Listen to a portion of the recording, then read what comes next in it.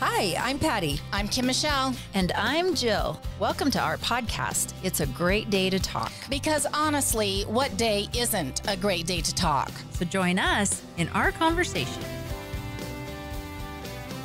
A Great Day to Talk is brought to you by St. George Design, offering complete website design, social media management, search engine optimization, Google and Facebook ad management, and many other digital and print marketing services. stgeorgedesign.com. And by Richardson Brothers Custom Homes, third-generation builders who have been building custom homes in southern Utah for over 25 years. They will take your dream home from concept to completion. Contact richardsonbrothers.com. Hello, everyone. Welcome to A Great Day to Talk. I'm Kim Michelle, and I'm here with my very, very, very dear friends, Miss Patty. Mm-hmm. Hello. And Miss Jill. Sup, dog. What? I do not even know what that was right there. It's S except my dear friend, UP. Miss Jill. Yeah. Sup, dog. Anyway, welcome to our podcast today. So much to get through and be thankful for and to discuss and talk about. So we're just going to launch right in because that's what we do. We're three friends. We've known each other for a very long time. It's hard to imagine that we got together when we were like 3 or 4 years old, right? And we've just stayed together ever since. We have to thank our parents for being neighbors. Exactly. And we want to welcome everyone who might be joining us on Facebook Live. Thank you for that. If you have any comments, we'd love to see them as we go along the program. We'll be looking up there to see what you have to add to the conversation. And the rest of you, we hope you're joining us on wherever you're listening to your favorite podcasts. So we're going to start with jumping right into introducing our book for the month of October. So as you may have recognized with September, we've changed our format just a little bit on our book. So we're going to continue to introduce a book. We're going to read it together, and we're going to continue to put some posts up about it and check and see where you are on the book. And then when we continue to have our conversation at the end of the month on it, we're going to take some of the themes from the book and then discuss those themes more so than the actual kind of storyline around the book, because we want to make sure that if people didn't have a chance to actually read the book, that they can still enjoy the conversation as it relates to the podcast. Is that right, ladies? I love it. Correct. Yes. Check. Because I know my husband said, I turned the podcast on, but you guys were talking about a book I hadn't read. And I said, we actually talk more about other things, the themes around the book and and how they connect. Events and how they connect to our lives today. And he's like, okay. So there you go. Yeah, there you go. Come back, Riley. Come back. Come back. All of you, come on back. So if, for example, you missed the conversation last week on American Dirt, which was our book for the month of September, we had a really great conversation just around immigration and more so even to what extent would you go to save your child, or what risk would you put them in even if it meant saving your child. So even though those are in the book, it really is themes of the book, and that's what we discussed, and we didn't really go through a lot of the storyline. Right. But hopefully even just having that conversation, those of you who maybe didn't read the book would be maybe inspired to go back and read the book, because we're huge fans of literature, and any way we can, kind of get that into your hands, we're happy to do that. Yeah. Well, and there weren't too many spoilers from us. No, in the book. No. We didn't really talk about how it all ended. No, and even if we had, we can't reading spoil it is so that different. much. Yeah, no. I mean, reading it is better than listening to us talk about it. Well, there's no reason to compare. They're both an experience all to There you themselves. So you would want to do both. There you Right. go. There you go. Very diplomatic. So we would love to introduce you to this month's book. And actually, we're going to spread the wealth a little bit because this book has lots of opportunity for sharing. So we're going to actually let this be the book for October and November because there's a lot going on for us. And well, and I think just this time of year, I mean, we're into all the holidays. Yep. And the end of the quarter. Yeah. And for my college class, they are in the depth of writing. So there will be several more essays before December. Yeah. And so our thinking was that if we are coming up for fall break, for example, then that means that a lot of moms and a lot of dads out there, that means that you're probably going to have kiddos home for their fall break, which means that you might not have your luxurious time where you have nothing to do because your kids are at school. Right. Nothing to do. Right, exactly. Right. And so you might not have as much reading time.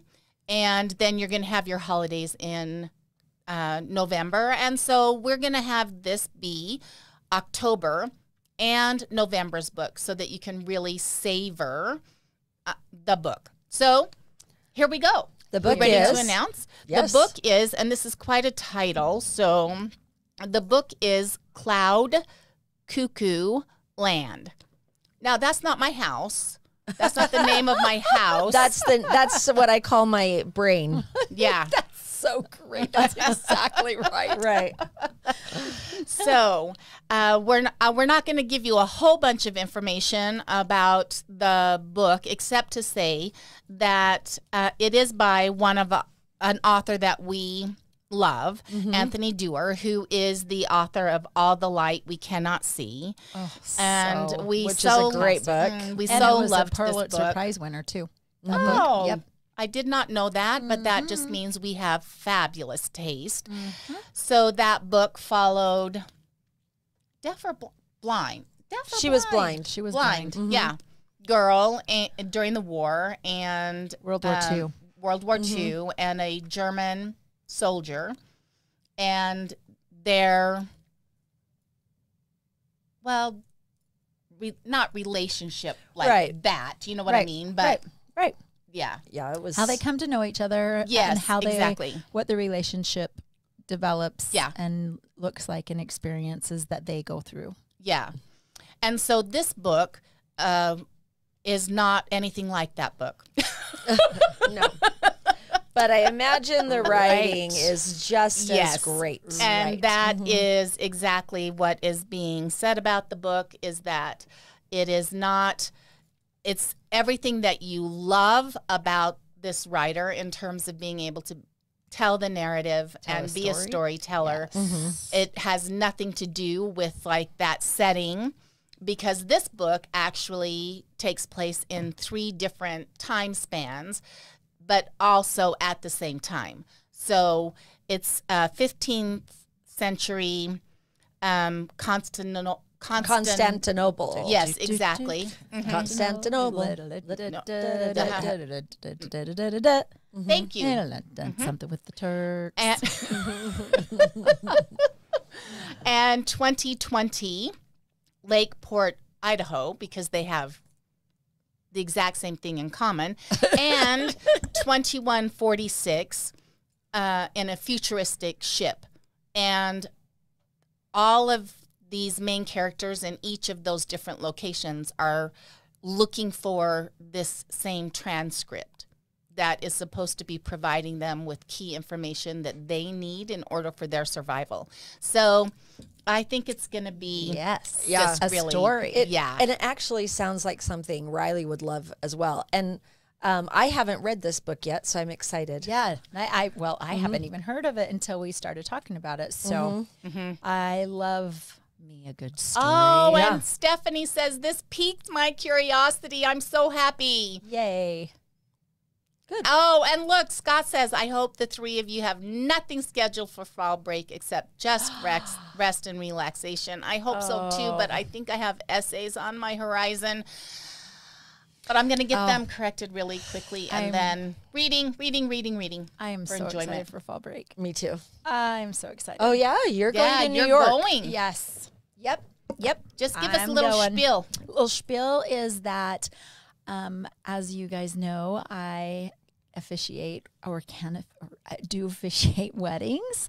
And my sweet friend Katie, her oldest son, and his sweetheart Tila are getting married, and I get to officiate. So we're going there, and then after Judd and I are going to spend a couple of days in the city. The city.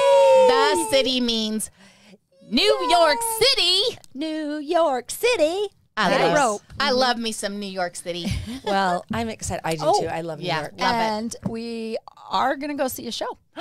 So this is exciting. Yeah, this is exciting. Yes. We just talked about this. Yeah, we just talked about it because I had said that there just wasn't really anything I was interested in seeing, and what I wanted to see wasn't going to be playing until November. But I am so excited. Judd suggested let's go see To Kill a Mockingbird with Jeff Daniels. Yes. You know, he's coming back just because because his run on it was over. So successful. And the run. he just loves the part so much, and the reframing of Atticus so much that he just felt so honored to be able to come back and play it. Oh, I love him as an actor.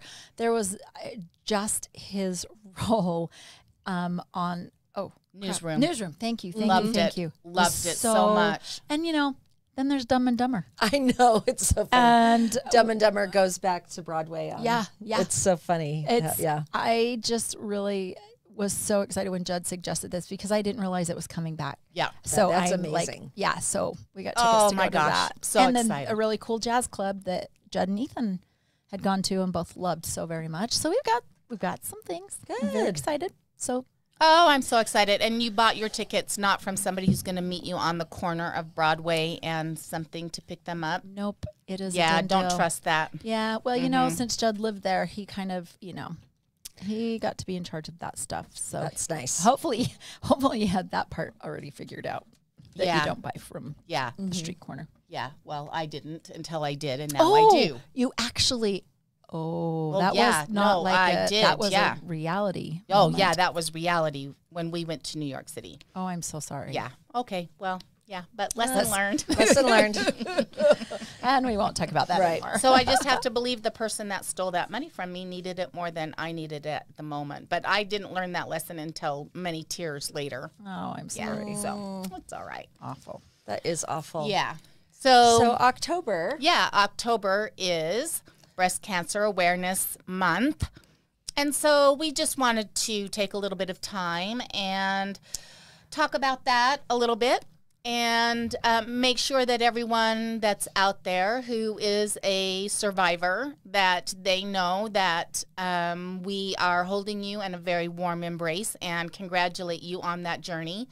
And also for those of you who haven't experienced that there's a good chance that you know someone who has, or you know someone who will be. And so hopefully it won't be you, but if it is, then we also want to be in that conversation with you. And then just create a space for conversation and some enlightenment around it and go from there. Excellent. Right. Yeah. Thank you. We were talking earlier, and I didn't realize that the statistics were high as they were. It said 1 in 8 women will be diagnosed with breast cancer in their lifetime. Yeah. And yeah, I mean, we all know women. Those are huge numbers. Huge. We all are women. Yep. We all are women. And also I love the mammogram vans that go around that do free mammograms. It's definitely a higher percentage in underserved populations That that don't have mammogram. They don't get the screening. And People so, without insurance, for sure. yeah.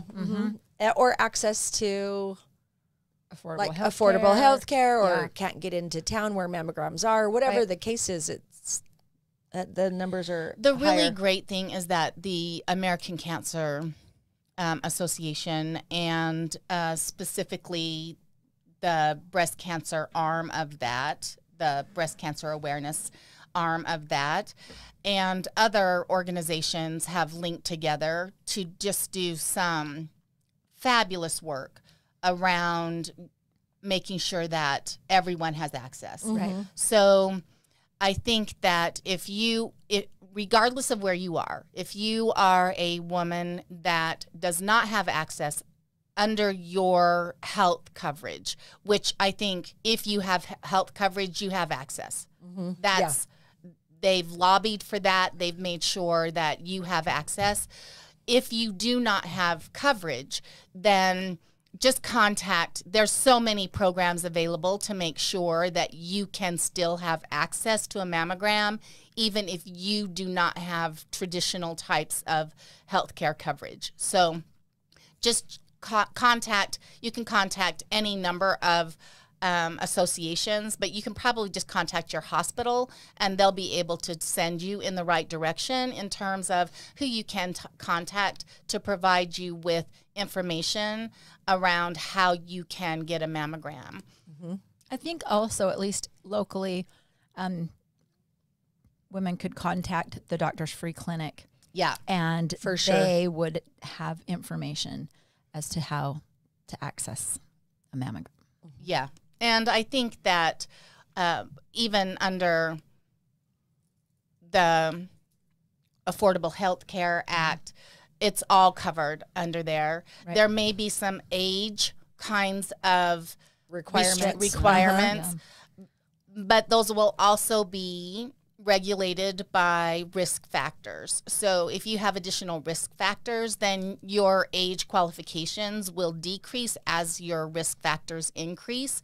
So it's just being aware around that and really being proactive for yourself and to really take it seriously, because a mammogram is a lifesaver, ladies. That's just the truth of it. And I think sometimes people don't want to necessarily be tested because they think if they're not tested, then no news is good news. Right. But that's just not true. Well, Right. no, and that's why regular mammograms help with early detection, of course, because then that's the best treatable space. Absolutely, absolutely. They now, and the mammograms now are 3D, most generally 3D, which has even better imagery. The slice images all the way through, they are definitely very effective at earlier detection. Yeah. And I know there was some research that came out probably 4 or 5 years ago about there was decreasing the age at which there was a suggestion at which women should start their mammograms. And I'm going to say that I'm guessing that maybe a lot of women were not in the conversation when those first recommendations came out that we should increase the age at which you should really first start getting your mammograms, because when that came out, there was so much pushback about no, that's really between a woman and their healthcare professional. Right, exactly. Given their risk factors about when that really should take place. And the last thing we need is for CDC or anybody else to be coming out and saying, no, healthcare providers, insurance companies, we should be saying you shouldn't be covering a mammogram until somebody's 55, Right. or 50, What or was the age? 52. Was it 40? Because I I thought know it was I 45. started having them in my 30s. Yeah, I remember when it was 45. Okay. And then it lowered for a couple of times. And I have to be honest, I don't know where it's at right now. Well, it went up, but it's really pretty much back down again Okay. now. Yeah. So at 50 for sure. you should be having regular mammograms. I thought it was 40. I thought we should be having them at 40. Well, check with and there, like I said, there are a lot of factors that would go into that. So you would want to be checking. It includes when did you have your first child, and how long have you been on birth control, and is there a history in your family? Yeah, exactly. That's right. That's so exactly there's right. there's a whole bunch of risk factors. Well, those aren't. Excuse me. Do I'm you not have even saying boobs is a risk exactly. factor? Yeah, I'm female. Yeah, I'm not even saying those are risk factors. Those are they're just factors. They're just right. things to take into consideration. Right. The thing is but the reason you want to be proactive around it, folks, is because 255,000 women will be diagnosed with breast cancer this year. 255,000, 45,000 women will die this year of breast cancer. Wow. With all the advancements that have been made, we'll still lose 45,000 of our tribe to breast cancer this year. So it is something that we still get to really celebrate how far we've come in this journey. Right. And still recognize that there's really a long way still to go. And mammograms are really 87%. There's 87% effective at being able to successfully diagnose breast cancer. So you can get some false positives in there. Here's the good news, though. Hardly anyone has a breast cancer procedure done after one potentially false positive. No, because even with a mammogram, if you have a positive or a concerning mammogram, they have you come right back. Yeah. Oh, they for have sure. you come right back, and do then even ultrasound or the next step. Yeah, then after that second mammogram, then they'll do a biopsy. They do the ultrasound, and then they do the biopsy. Yeah, and so you aren't going to go from one mammogram straight to a cancer diagnosis. That's not how it works. Yeah. So, like I said, I think sometimes it's like, well, I don't want to get a mammogram because then I don't want to hear whether there's an issue. But yeah, you do. You do. Because the sooner you hear that there isn't, then the more you don't even have to give that another thought in your brain until the next time it's time for you to go and get another healthy diagnosis from your mammogram. And if there is an issue, then you want to know that you've been dealing with this issue for less than a year because your last mammogram was completely healthy. Right. So you want to know. And my sister Stephanie just said that her good friend Betsy just died last week from breast cancer. And fought like a warrior because, man, those women do. My good friend is dealing with her third round of dealing with breast cancer. And she's fighting like a triple warrior, like she is, right? So it's just, you want to just be, if you're going to be in the battle, you want to know. You want to be able to. So that you can armor up as soon as possible. Yep. Right? Absolutely. So it is most common for women who are over 50, although we are seeing plenty of diagnoses that are coming in. More. Yeah. Younger. Yeah. That's and I think honestly, that's because we're testing. So good. That's right. That's a really good point. Yeah. That's a really good point. Mm-hmm. And I think you hear more and more about women who are choosing because of BRCA1 or BRCA2, which means that they're carrying a genetic predisposition, more than a predisposition. Right. That they're going to end up with cancer down the road. They have the genetic mutation, that they are choosing a prophylactic approach to it, and they're having mastectomy or bilateral mastectomy, which just means that they're having both removed, rather than waiting for a cancer diagnosis so that they have some control over what that looks like.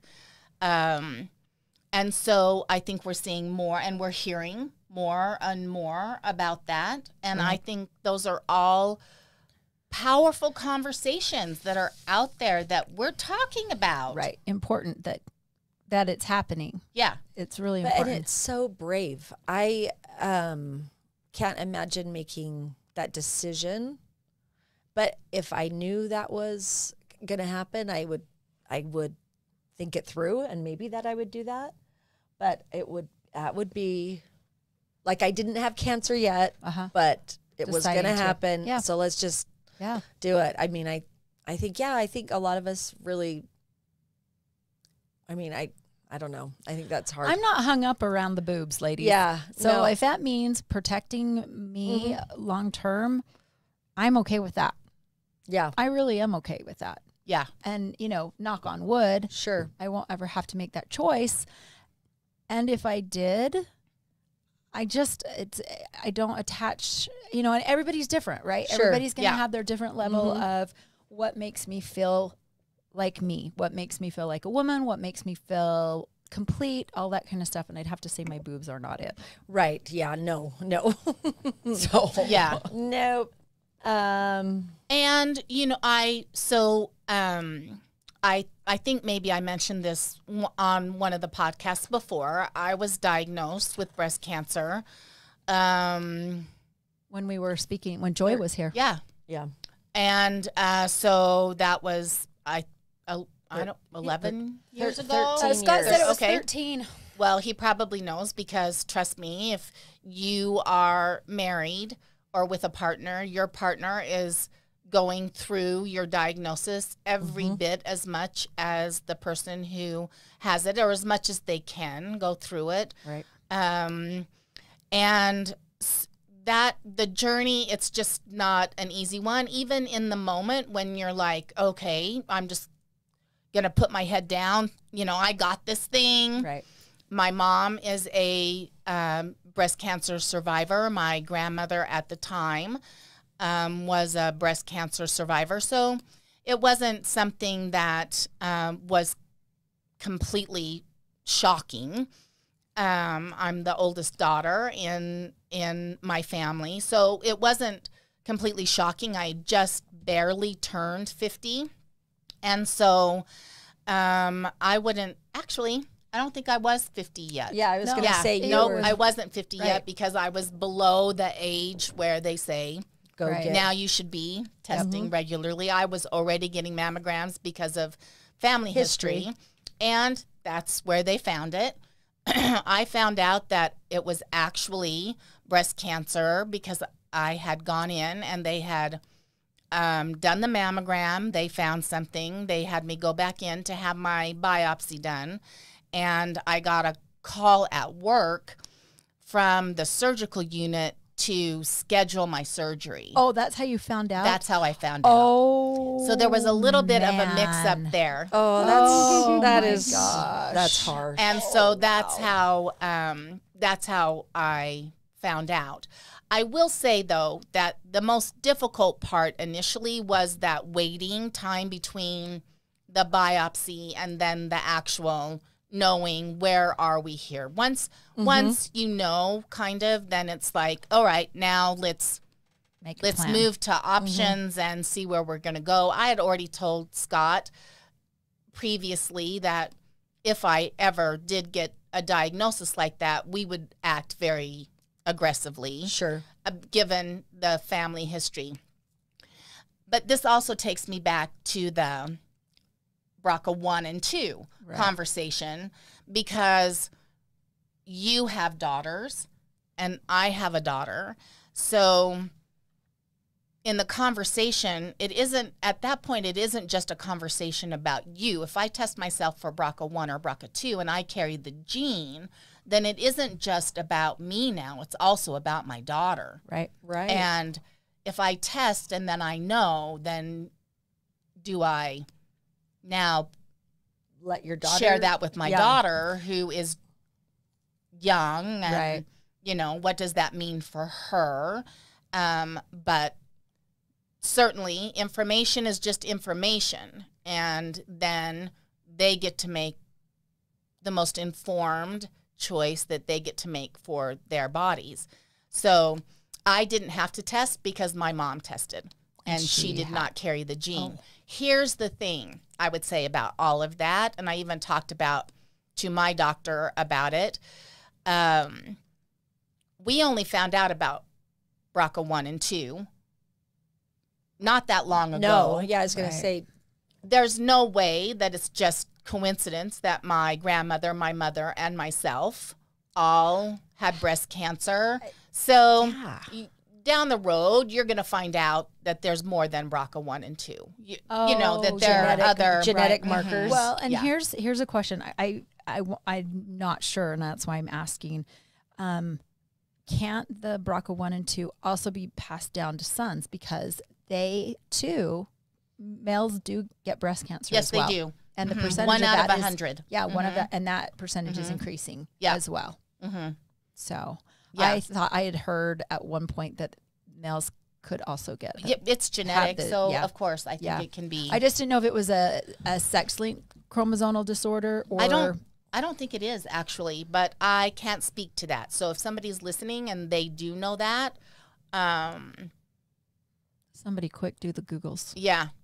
So you can have breast cancer, like genetic predisposition, grandma, mom, you, and not carry the BRCA1. I believe that's true. Yeah. So you're still, it's still the genetic factors maybe that predisposed you for cancer, breast cancer. Yes, I think but it wasn't specifically the BRCA1. Yeah. And like you said, I think that's an interesting comment, though, that as the more we learn, especially since there's not a cure, the more we learn, then there's going to be found some other down the road what's connection. Causing the damage Why to the cell. Why are the three of you having that same experience? Yeah. And no so far other it's good. of your So sisters? far, so far it is good. Now, my mom and my grandmother were both diagnosed quite a bit later in their years than I was with my diagnosis. I was Which makes significantly younger in my diagnosis than they were. So we'll just, continue to see how the rest of it how the rest of it plays out. But I did not know. I don't think you told us I don't remember that's how your you grandma. found out. yeah, that's how I found out. I was That at they work called you when they and called said, me. Yeah. We need to schedule your surgery. Did you My let your gosh. doctor know that's how you found out? Yeah. And here's the other thing I would say too is that there was and I was in California at the time, and I can appreciate that we're talking about big Corporations, big agencies, agencies. but my surgeon was different than the doctor. Than the doctor who was doing the initial removal. So I had a bilateral mastectomy. So I had both removed, even though I only had the cancer in one. So they did the removal, and then the surgeon who was going to do I had implants done at the same time of the removal. Well, not done at the same time. They start that process. So they put the stretchers in and that kind of stuff at the same time. So as they did the removal of all the breast tissue, then she steps out, and then the surgeon that was going to do the reconstruction stepped in to start doing that process all in the same... All under while the you were same under anesthesia. Under that moment, So that's some Traumatic. pretty significant major surgery. trauma right there. And you're out like within 24 hours. Of the You're hospital. out of the hospital.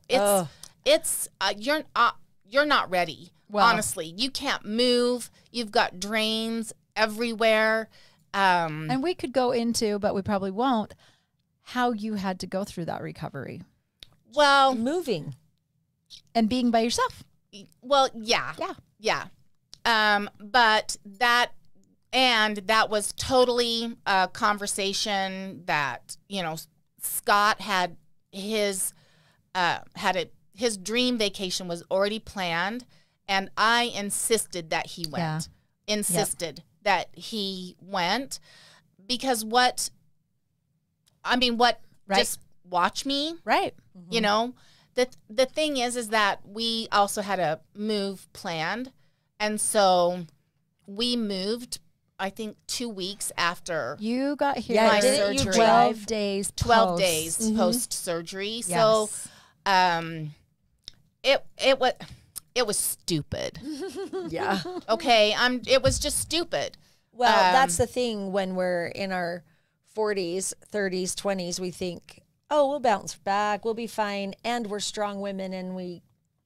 Yeah, and I was all those things, and it was still stupid. Yeah. Yeah, for sure, looking back now. but- Honestly, though, I mean, at the time, in your head, you're ready just to get this done and move on, and this is going to be just fine, and you're in a different mindset, I would suppose. I just remember trying to get you to let us come and help. I know, and they were amazing. That yeah, was, you were in the determined mode. yeah. And so that probably comes from all the fear and anxiety and worry that comes with the diagnosis. Oh, yeah, for sure. And the one other thing that I would just encourage and really empower women and your partners around is I believe myself to be a strong, powerful, and empowered woman.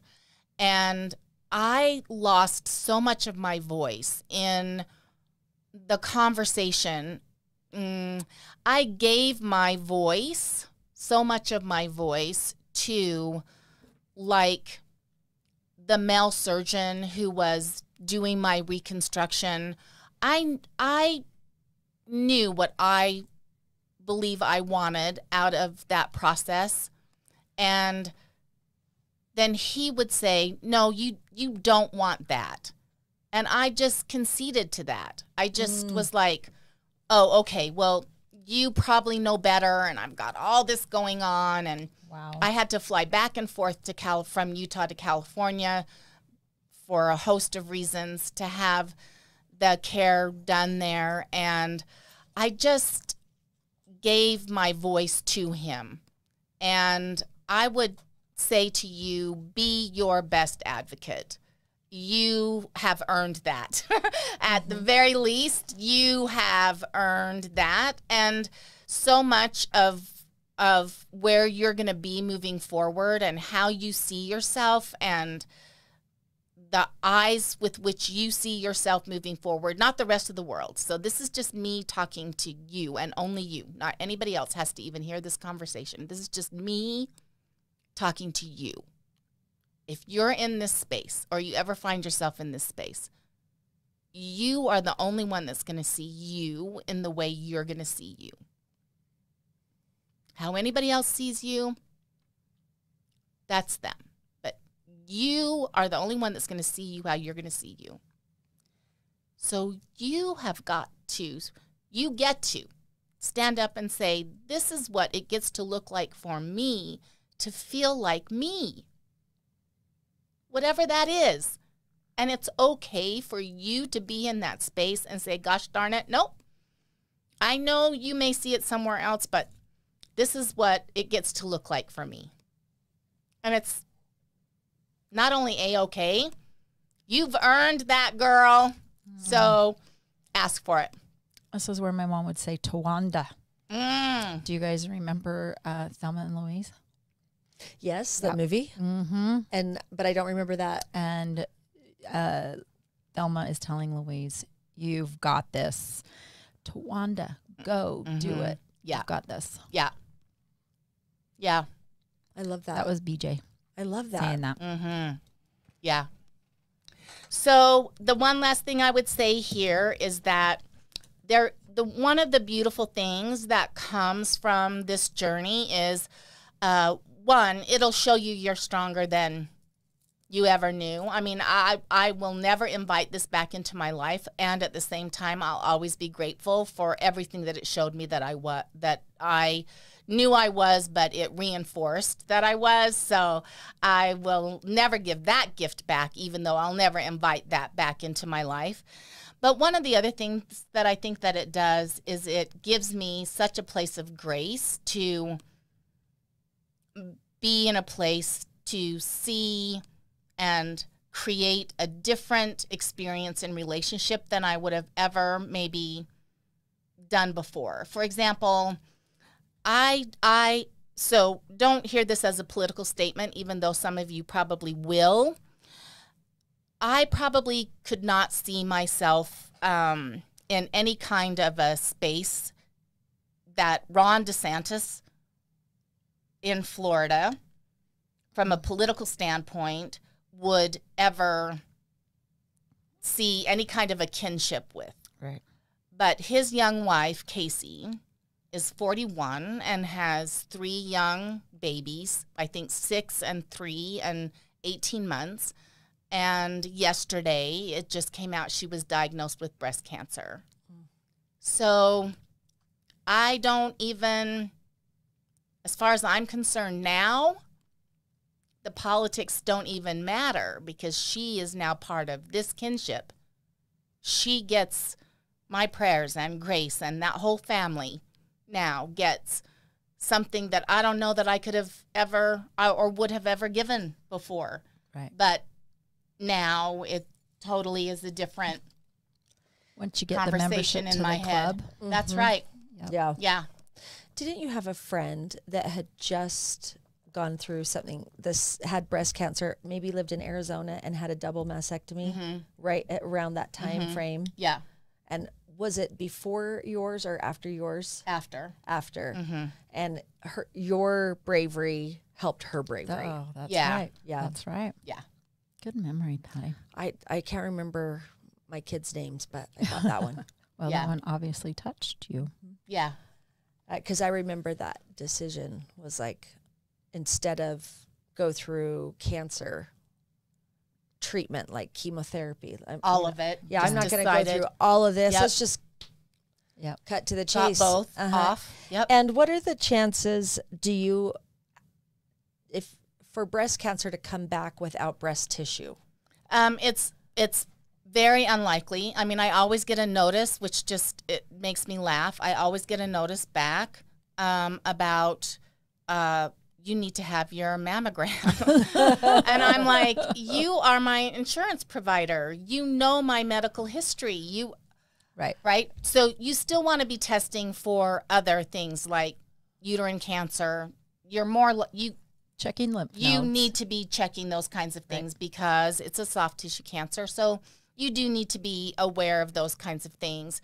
But I'm not going to get breast cancer back because I don't have any breast tissue. Yeah, that's what I was going to. Yeah. That's what I meant. But you do want to be checking your lymph nodes, and there are other things. You know, I do have lymphedema, which is a result of having your lymph nodes removed as part of your cancer treatment and those kinds of things. And what does lymphedema cause? What are the symptoms it means of your that? lymphatic system is unable to remove some of the toxins. Okay. So, you know, you're supposed to wear those cute sleeves, all the compression sleeves. compression Yeah. sleeves, and it causes swelling in your The extremities. areas. Yeah.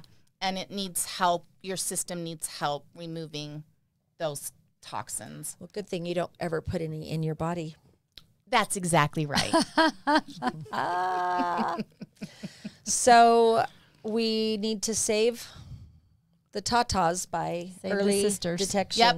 Early detection. Mammograms. Yep, early mammograms, be checking for symptoms. Here's the thing, you know, if you have There an aren't. obvious symptom, you're doing breast exams, you're touching yourself. That's what I sorry, said. song. Only when I think about you. Yeah. Well, you're welcome. Why didn't we sing it? I then- don't even know why we didn't sing it. I actually karaoke'd that song once in Florida. Wow. You want to be doing those kinds of things. If you have a discharge then from your nipple that's other than breast milk, which is, and you should be discharging that, but even if you have blood in your discharging milk, and you should be discharging milk, you want to have that checked out. If they're sore for an unknown reason, And you want to have under that your arm. under your arm. That's a lot of times if you have a Swollen. Swollen lymph node. Swollen lymph Yep. node. And I always get oftentimes nervous. you won't have any symptom. Right. That's why your mammogram is really, really important. And those with high fibro masses. Yep. That I have very dense yeah. breasts. Yeah, I do too. That's why it's difficult Yeah. to find one through a self-examination. Even my doctor could not. Right. They're like, yep, they're lumpy Yep. in there. Yep. That's why I do like having my mammogram that they judge from for Yeah. each one, because that's the same for me. Yep. Do you know that I had a doctor once that I no longer have? I actually don't think I think he lost his medical license. But I was there for my annual exam, and you lay down and they touch your breasts, and he said, the good thing about you not having any breast tissue of your own, I mean, Of your own. I don't being even so have any. flat. I Do don't you have somebody else's. else's? I don't have anybody's. But the good thing about you being so flat is if you had a tumor, we could see it. What? Thank you. He was being ridiculous. Yeah. Wow. And did you pretend that he hit your kneecap and your knee Yes. shot right up and hit? Him right Yeah. in his privates. Uh-huh. And did you say it's a Interesting. good thing you don't have something hanging there, or that would have really hurt? Yeah. Yeah. Anyway, crazy. Go get your mammograms. Yeah, go get your mammogram. Go get your squish. That's what BJ Yep. called it. Yep. And Got to get your squish. Kim Yep. Michelle, thank you for being so brave. Oh, Yeah, thank you for Well, And thank you for sharing you, your ladies. story Right. and yep. I know that there being such an example to all of us. Yep, there are people out there that needed to hear that from you. Well, thank you, and for being so gracious, and the two of you always being so loving, and they were here to greet me, and just really, Yeah. yeah. Okay, Breast Cancer Awareness Month. There's All a lot of month things long. that you Be can aware. do. Yep, October To 22nd. Do your Donate. self exams. Pink Day is October 22nd. Yep. The whole month, right? Blush, pink, whatever. But the 22nd in particular is wear your pink ribbon and buy pink. Buy pink because it helps raise funds. That's how mammograms are paid for people who can't afford them. All kinds of things. Just make sure that you're buying pink from someone where the majority of the proceeds are going to the beneficiaries, not some minor percentage, and that the company is keeping the bulk of it. So you can go online. They'll tell you. They'll proudly tell you if the bulk of their Donations. product is going towards the Cancer Association. Yep. And tell your loved ones. Remind Yep. them to get mammograms All of them. too. All of them. Thank you for listening. Yes, We'll see you next we week. appreciate you. Read the book. Happy week, everyone. Yeah. Thank you, Cloud Cuckoo Land. Woohoo! That sounds cuckoo.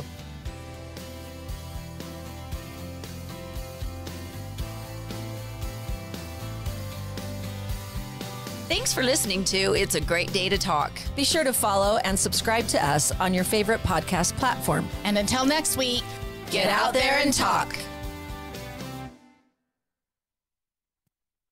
This has been a production from a podcast studio.